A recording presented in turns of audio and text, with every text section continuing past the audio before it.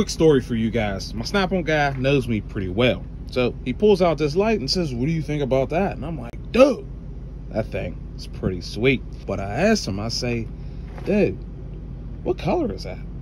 You know, he has the nerve to tell me orange.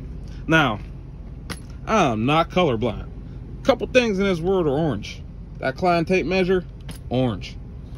Even this iPhone case, orange.